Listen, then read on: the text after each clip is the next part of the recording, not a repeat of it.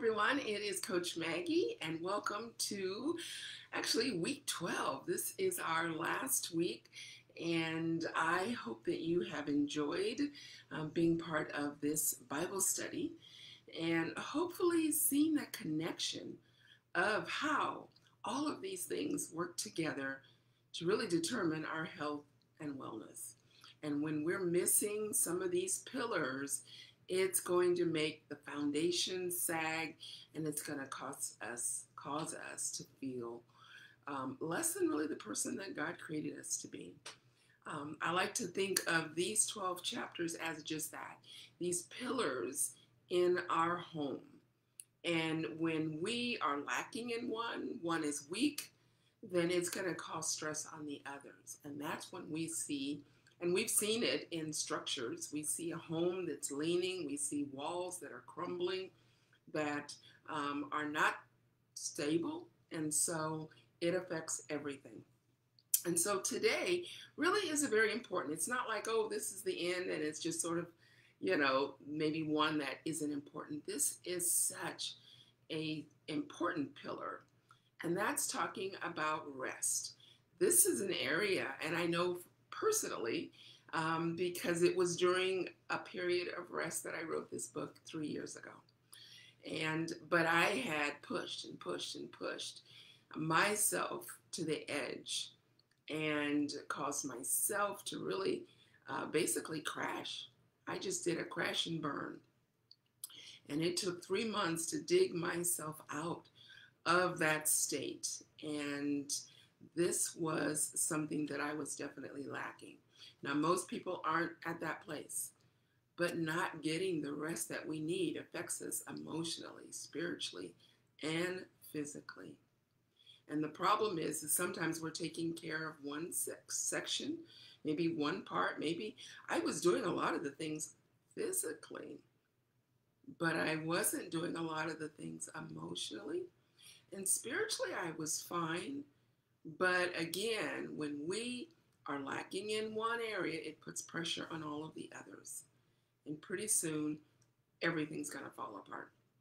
So let's go ahead and dive in to our last day, and it's talking about rest. And we talked about sleep several weeks ago, and they are very different, but similar. And so we'll get into that. We're going to be talking about what God says about rest.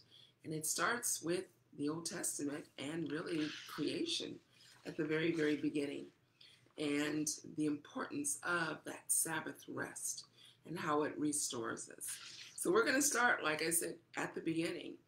And in Genesis 2, just the first few verses, it says, "Thus the heavens and the earth and all the hosts of them were finished." So in other words, God had done everything. And on the seventh day, God ended his work, which he had done, and he rested on the seventh day from that work. Then God blessed the seventh day and sanctified it, because in it he rested from all of his work which he had created and made. And the idea of that word sanctified, it isn't a word that you hear other places, really other than the church. But it's the idea of setting something apart as very special. Okay, so he set the seventh day, the Sabbath, and for most Americans, we call that Sunday. So he set that aside as being that holy, sanctified, set apart day of the week. He did all of his work, the first 6, and then he rested on the seventh day. And did God need a rest? Did God need to take it easy? Did he work himself into a frenzy? Absolutely not. He was laying the foundation, being an example to us, and saying, I want this day to be special. I know a lot of people, and some of you may have been in this place at some point in your life. There are people who work 7 days, 7 days, 7 days. There are so many strange and crazy and hectic schedules out there. Some people will work straight, maybe 10 straight days without a rest. And then they may have 4 days off or 5 days off. but it takes its toll on people's lives.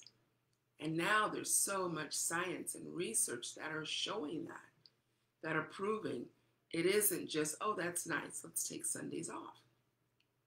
But it's showing that when we, run ourselves into the ground, we're going to suffer because of it. Okay? So God didn't need to rest, but he knew that we would need to rest. And that is so, so very important. We should be able to get the things done that we need done in 6 days. He created the universe, and yes, he's God. But again, he was showing us the importance of setting that one day aside that we can find rest. And then we jump over, of course, we know creation and all of that, and then we jump over into Exodus. Now, of course, his people, he's raised his people up, the Israelites, and they are now into the promised land. And he is laying down the rules. And in Exodus 20, verses 8 through 11, I want to read it. It says, remember the Sabbath day. Again, this is what he set at creation. Keep it holy. 6 days you will labor and do all of your work. But the seventh day is the Sabbath of the Lord your God. In it do no work. You, nor your son, nor your daughter, nor your male servant, your female servant, nor your cattle, nor the stranger who was within your gates. For in 6 days the Lord made the heavens and the earth, the sea, and all that is in it, and he rested the seventh day. Therefore the Lord blessed the Sabbath and hallowed it. In other words, he made it holy. So this is even saying if you've got servants, they don't work. If you have animals, the oxen that do work, they don't work. The seventh day, the Sabbath, was that day of rest. Now I know some of you may be saying, I'm a nurse or I have a job that I have to work on Sundays occasionally. You still need a Sabbath. This was written eons ago. I don't think the Lord is saying, it's got to be Sunday. But you do need that day that you set aside. And for some, it may not be a Sunday. For some, it may fluctuate from week to week, month to month. So many people that have jobs like that. And they're important jobs. They're needed. So he is not judging us and saying, it's got to be Sunday. But you do need that rest. And it's so, so important. God knew that we would need that. Later on in Exodus, it even goes on to say, again, he repeated it. And it's repeated multiple times throughout the Bible. And we'll read some of those other verses. But in chapter 31, he goes on to say, he repeats that whole same commandment again. And he goes on to say, you people that break that law, they should be killed. It was that serious. Now to us, it seems hard, but yet when we open the door to sin, when the minute we open that door, it may seem like it's a small thing, but doesn't it open wider and wider until there's full-blown sin? He knew that we needed that structure. We needed to keep it holy. Otherwise, and this is what's happened, that seventh day that was set apart for him, it just melts into being one of the other days. And now you look around you, most people don't have a Sabbath.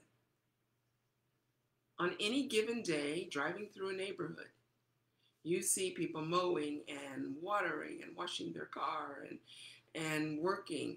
And again, life has changed, but we still need to have that Sabbath day. And you can determine it.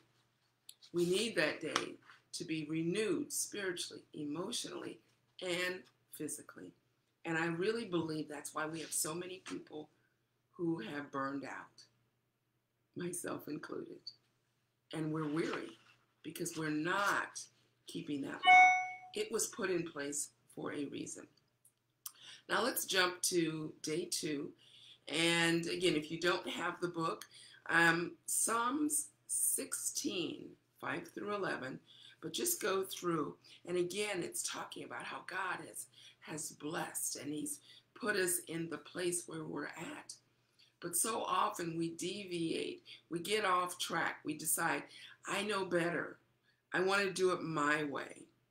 And in that section, he talked about how we have an inheritance.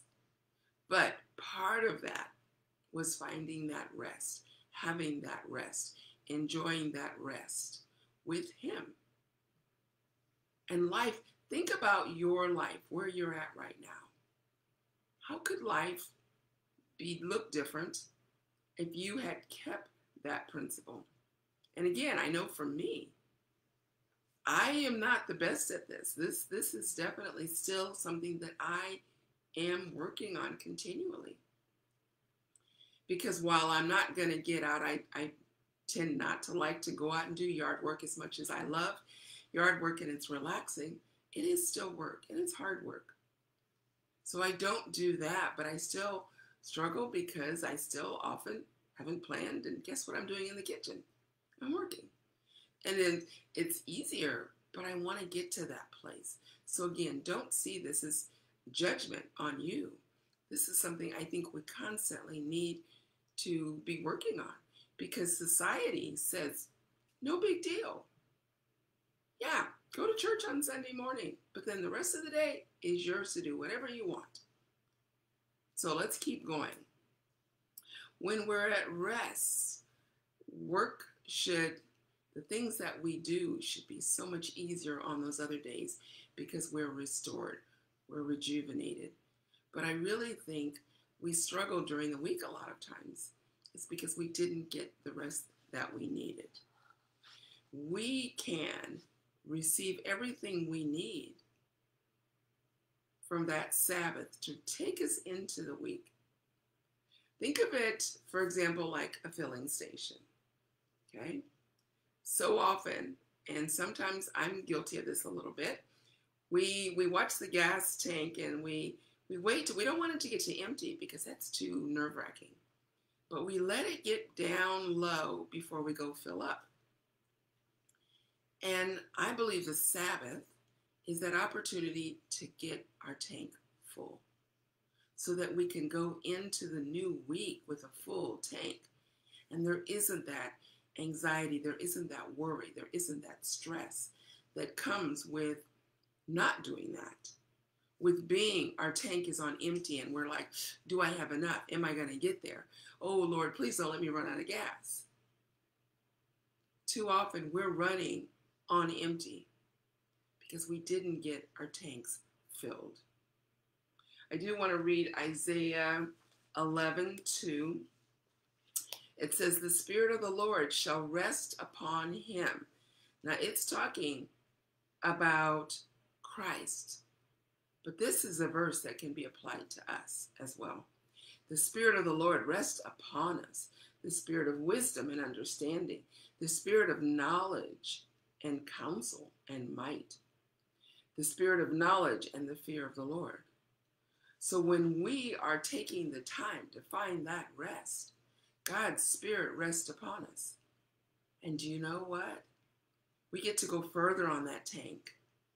We fill up on the Sabbath. And then we use some of that gas. We use some of that. But it's like it keeps being refilled. And so things go easier. Have you noticed some days where it just seems like, boy, things are just clicking. It's like, wow. You know, I've got the magic touch. It's God showing you his favor. But you also know days where you think, okay, I've got things in place. You've done everything you know, and you feel frustrated because nothing seems to be working. That's when we're doing it in our own strength. So you see the difference, doing it in my strength versus doing it in rest, where we're constantly being rejuvenated, okay?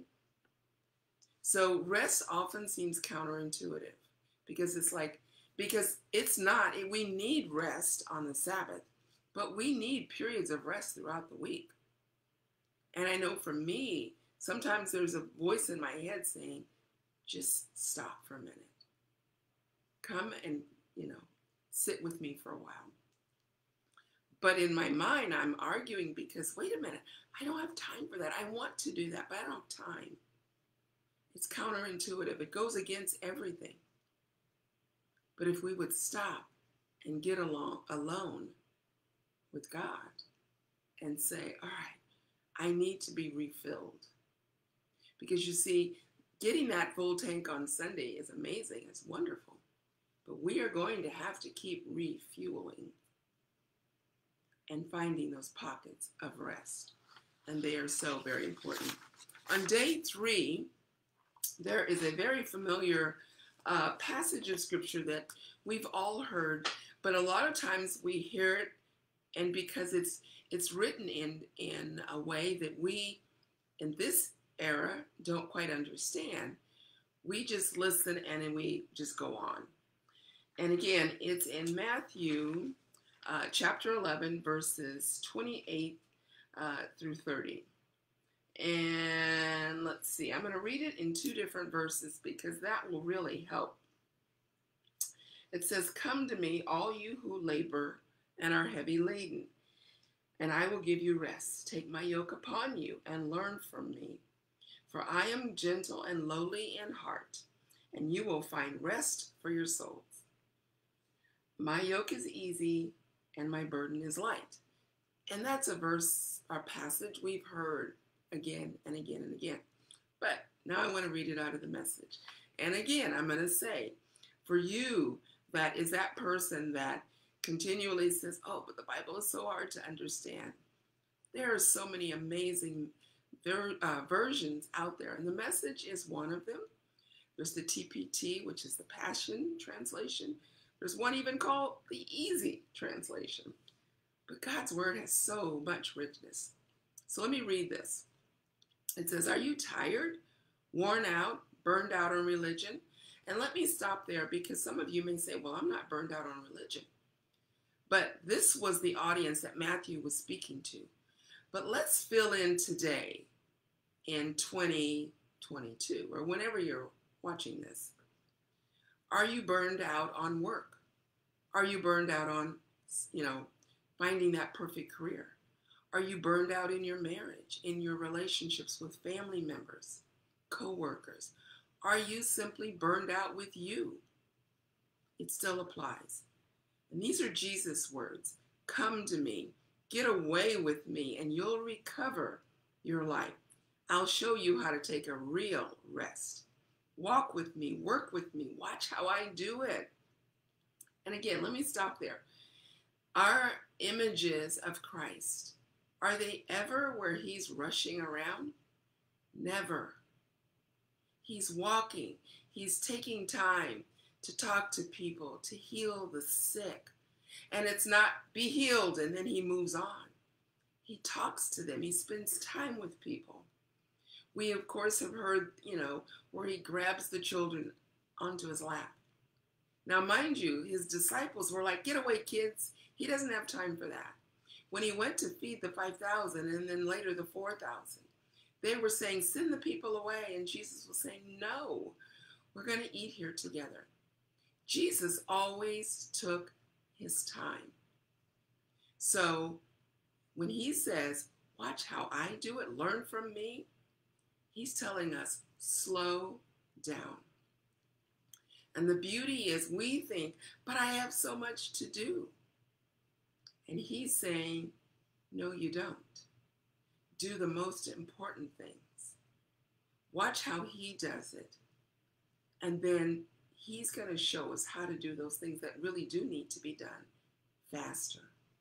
We will have his favor on our lives and we'll begin to see things. And it's like, how did I get so much done today? This is a typical day, and yet I got so much more done. Whereas yesterday when I didn't take the time, I didn't get anything done. It goes on to say, learn the unforced rhythms of grace. His grace. His grace that is going to make us supercharged. It's going to help us be more productive. It's going to give us more insight to know how to do things that we're like, I didn't even know how to do that. Why was I able to do that? Why was I able to work so quickly? How was I able to accomplish that? It's His grace.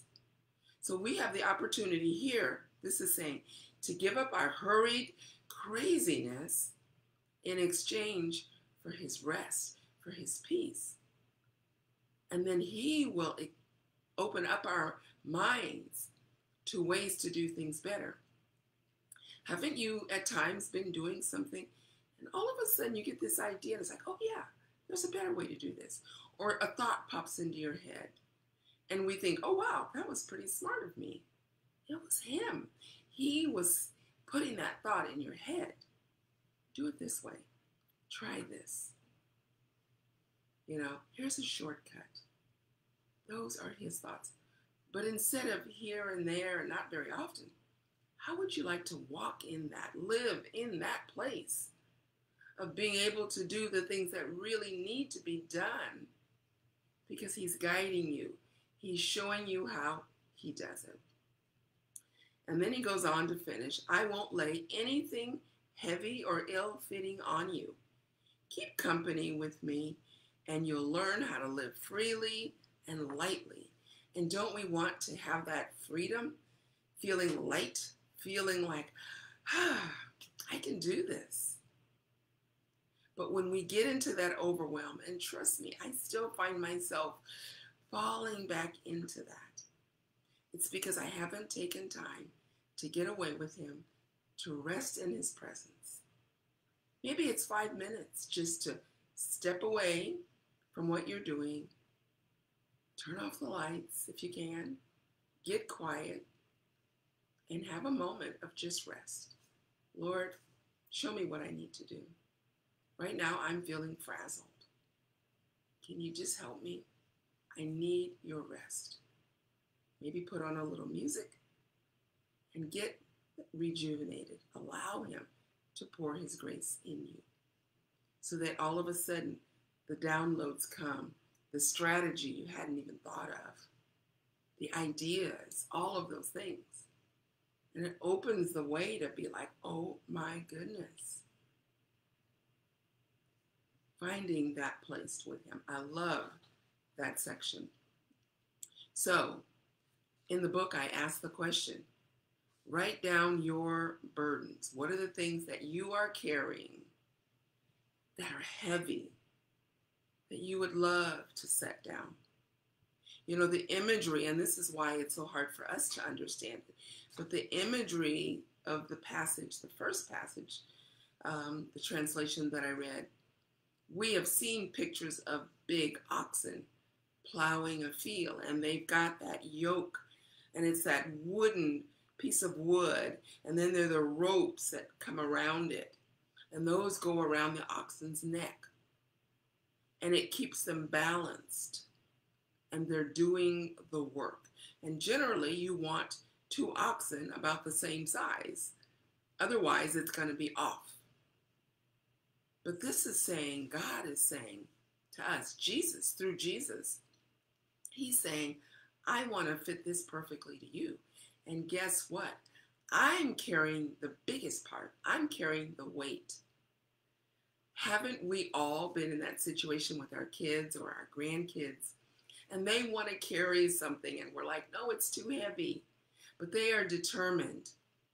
And so we let them maybe take one strap and we take the other strap. But we know that we really are carrying the brunt of that weight. Maybe they're getting a few, maybe 5%, maybe less, depending on their age. But we're the one that's really carrying that bag or that tote or that suitcase. We're really the one. But we're letting them think that they're helping us. And we smile. And that's what God wants to do for us. He's saying, you think you're carrying that? Let me take the weight. You are burdened with this thing. Let me shoulder the weight of it. Yes, go ahead, put your hand on it so that you are part of the process, but I'm really the one carrying you. And that's what we need. So whatever, write down those burdens you're carrying and then give them, write them, look at them, Pray over them and then hand them to the Lord and say, I can't do this anymore. It's stressing me. It's weighing me down. Maybe some of those burdens are family members. They're loved ones. They're people that you care about. But let's face it, you're worrying about it. We talked about worry a few weeks ago and stress and what it does to us physically and emotionally and spiritually. Because then we begin to think God can't handle it. But we haven't given it to him. So it does affect us. So take those things. And you may need to, throughout the day, go back to that piece of paper and say, Lord, I choose to give this to you. Because so often we give it to him, but then we take it back. But we have to keep giving it to him and giving it and giving it until we finally can't hold it at all. So let's make sure we do that. Again, we talked in Exodus about God's commandment. But we go to another passage, and I'll just briefly, I'm sure you're familiar with this. God was supplying the manna for the people, and they were to pick it up 6 days. They were to go and collect it. But on the 6th day, and they were only supposed to collect enough for the day, because God supplies our needs daily. But on the 6th day, instead of just supplying or collecting enough for just that day, they were to collect enough for not only that day, but for the Sabbath. And then they were to boil or bake or do whatever they were going to do to make that bread for the Sabbath. Because on the Sabbath, they were not allowed to work. But just as people always push the limits on God, there were those that didn't collect enough on the 6th day. They just assumed, there'll be some there. Maybe they got busy, didn't want to. Maybe they forgot. And they were used to the other 5 days just collecting enough for that day. Who knows? But they only collected enough for that day. And they went out expecting to find the manna on the Sabbath. And there was none. And those people went hungry. They didn't have anything. So that whole day, they were not able to eat until the following day because they were disobedient. God supplies our needs. What are some things? Let's make this practical. What are some things we can do to improve on having a better Sabbath? I know for me, I try to figure out what I'm going to wear to church on Sundays. Not a big thing, but it is something. I tend to like to shower at night anyway, so I do a lot of that prep. I have things laid out. I know where things are that I'm going to make sure and take to church. If I'm teaching a class, I have all my stuff ready to go so that I'm ready and prepared. This is the one I still struggle with, and that's getting meals done. So that on Sunday, it's just heating something. Sometimes I do maybe have muffins or things for breakfast, but then we come home and it's usually like, oh, I didn't plan. And that's something that I'm definitely still working on. All right. So we need to be preparing better so that we can keep a better Sabbath, so that we can do those things that are so, so important. I think what's happened is the Sabbath, and again, for me and for most people, it is Sunday. It's become an afterthought. We don't treat it like it's a special day. It's just another day. As a matter of fact, I honestly believe for most people, Sunday has become the day that's the catch-up to get everything done that we didn't get done during the week. I know, and this is very, very popular, and I'm not saying this in any kind of judgment, but considering what we've talked about, I want you to think about rethinking it. And a very, very popular trend is people meal prepping on Sundays. And that just makes me bristle because I do want my Sunday. Now, if you work on Sunday or you are preparing and you have another day that you are calling your Sabbath, by all means. But if you don't allow that. Work it in some other time. I'm trying at this point in my life, I'm trying to do that on Saturdays, and I'm doing my meals. I'm doing better. I'm doing the meals where I cook for the week, and I'm doing it on Saturday. Now, is that necessarily perfect for everyone? No. But that's what I have figured out is best for me, and you need to find what's best for you. But try to keep your Sabbath day, whenever it is, set apart and holy. So for me, now I'm cooking so that Sunday it's easy. And it's really, in ways, it's easier than ever. We have Instant Pot, we have crock pots, we have timers on our ovens so that you can put food in, have it prepared on Saturday, put it on, in on Sunday morning. You leave, or even if you are staying home, it's doing its own thing and it's ready when you set it. People have microwaves. I don't, but people have microwaves. We have so many things. And yet our lives are more hectic than ever. We have all of these modern conveniences, but we're not allowing them to work for us. Okay? So what are some things that you can be doing on the Sabbath? Enjoying rest. I like to go to my local church, but I like to listen to other sermons. So sometimes I do that. Go for a walk. My husband and I, when the weather's nice, we like to go for a bike ride or walk or drive or have friends over, but use paper plates, or most people have dishwashers. Make it easy. Visit. Those are things that you can do.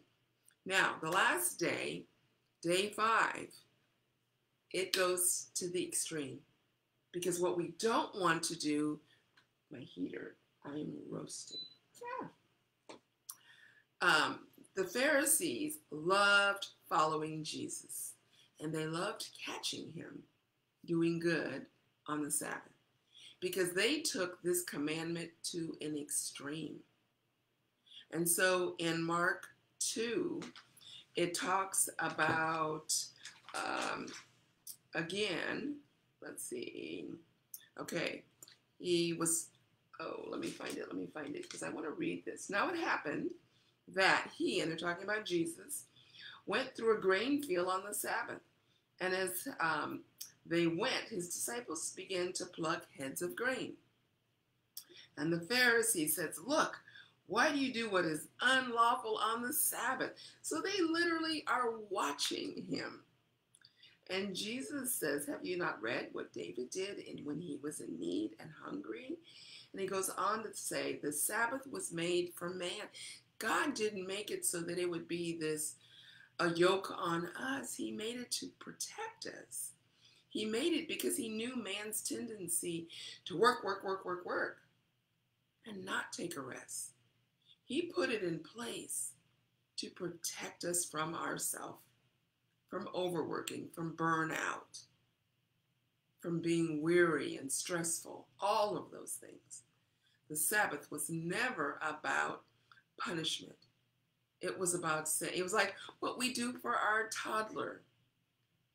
We go, okay, you are going crazy. You're cranky. You need a nap. And what does our little toddler say? "No, I don't. I'm not tired." But they're fussy. They're getting into things. They're crying. They're irritable. They're grumpy. And they're making life miserable for everyone. And so what do? We pick them up if we're a good parent, a good grandparent, and we say, "I know you don't want to, but you're going down for a nap." And that's what God has done for us. He says, "I know you don't want to, but you need this Sabbath rest." So that's what he's saying. The Sabbath was made for man and not man for the Sabbath. But the Pharisees twisted it. And then later on, they find him healing a man with a withered hand. And again, they're going, "Oh, he's doing it again. He's working on the Sabbath." So let's not get to where we're doing that. So there may be a time when we need to be doing things on the Sabbath. We see someone struggling with someone. We go to help a neighbor. They're unloading or they're doing some things, and we're like, okay, it's Sunday, But you know what? He needs some help. You know, you see maybe his wife out there struggling to lift something, and you can't go, oh well, it's a Sabbath. That's too bad. I know that's too heavy for his wife to be carrying, or his kids, or him by himself. But it's the Sabbath. No, we do the things. We become like Christ. So again, it's never about allowing God's laws to cause us to say, oh, I can't do that. I can't help that person. No, it's not that. But it's about making choices, the right choices for us to bless others by doing good. And that's a way that we can be doing something profitable for the kingdom on the Sabbath. So, and then another verse that's really one that I love. I have it painted on a canvas in my sewing room. And it's Psalm 46:10. Be still and know that I am God. Be still. We rush around constantly. So really, I'm saying to myself, and I hope to you, let's not only make sure that we are keeping the Sabbath, but let's make sure that we are finding time in each and every day to rest, to get alone with God, to pray, put some music on, close your eyes, breathe. Because again, this is why we're so stressed and anxious. And then we get overwhelmed with life because we're not allowing this into our day. This is a 4-letter word that we need. R-E-S-T, rest. But again, we don't want it to be so extreme that we miss opportunities to be a blessing. I remember hearing someone tell the story, a true story, about, and this was something that happened over in Israel. Because again, Jewish people are following these laws to the letter. And it was about a family that stood by and watched their home burn to the ground. Because to pick up the phone and call would be work. And they didn't want to break that commandment. And again, we might say, oh my goodness, that's crazy. And it is. It is. That is not at all what this is saying. This Sabbath rest is for us. It was created for us, to protect us, to help us, so that emotionally, spiritually, and physically, we would be at that place. And the interesting thing is, again, God wants to carry that weight for us. But we're holding on tight, saying, I can do it, I can do it, I can hold this. And so we're carrying far too much that was never meant for us to carry. When I wrote this book, prior, I looked at health as if we just eat the right foods and we exercise and we live that healthy lifestyle, all is good. But I found out that's not true. And that's why I'm so adamant about taking care of ourselves emotionally, how our mind thinks. I do that 5-minute Monday mindset every Monday around 7 a.m.